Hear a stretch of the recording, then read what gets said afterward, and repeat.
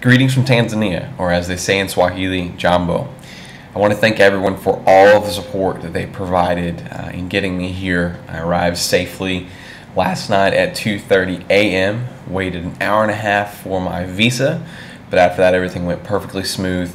Met up with Bob Dotson, got me to my hotel, which we've stayed in tonight because Bob said they're easing me into East Africa. Had a great breakfast this morning. Just so thankful for all that God orchestrated to make this trip happen. I especially want to give a big thank you to the church at First Baptist Alto. This trip could not have been possible without your amazing support. And more than anything, it was just confirmation from God that this trip was supposed to happen the way that it was.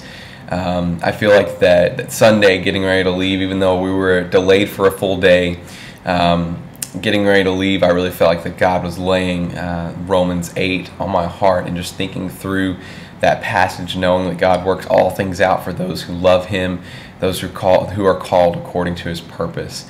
I want to thank everyone that has supported me thus far.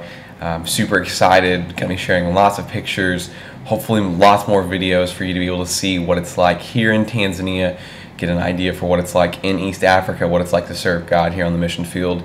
With some super awesome veteran missionaries. Super excited to get to be with them and learn from them, both spiritually and emotionally as well, as continue to endeavor to mature in my faith. Just thankful for the opportunity from God, thankful for all of you. I feel a lot like Paul, just in his missionary letters, just thanking the different churches that supported him and just prayed for him and supported financially as well. Could not have done it without you.